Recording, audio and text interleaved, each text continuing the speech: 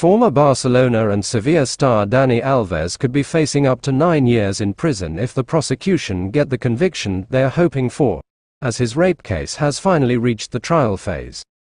Alves is accused of raping a woman in her 20s on the 30th of December 2022, and was arrested in late January after turning himself in.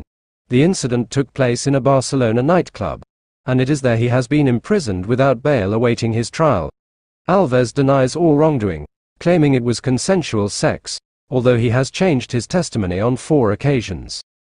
In addition to his 9-year sentence, the prosecutor are filing for €150,000 in damages for the victim, and 10 years of probation after his sentence, as per MD.